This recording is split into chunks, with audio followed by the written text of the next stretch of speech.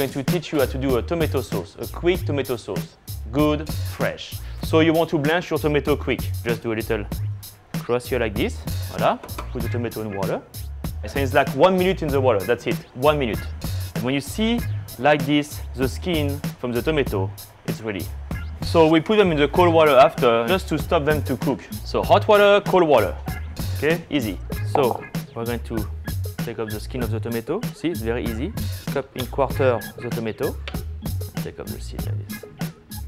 So you can just do a big chunk of diced tomato. You don't need to be perfect diced tomato, just a quick dice like this. Okay. For start our tomato sauce, put a little touch of olive oil, chopped garlic, and we're going to use some basil. Okay.